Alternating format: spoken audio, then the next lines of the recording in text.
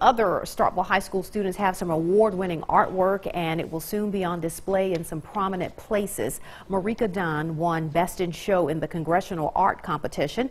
Riley Hardy won an American Vision Silver Medal in the National Scholastic Art Competition. Dunn's work will hang in the U.S. Capitol for a year. Hardy's piece, meanwhile, will be on exhibit at Carnegie Hall in New York City. Both are students in Andrew Lark's art class at Starkville High and say his guidance helped them create their masterpieces.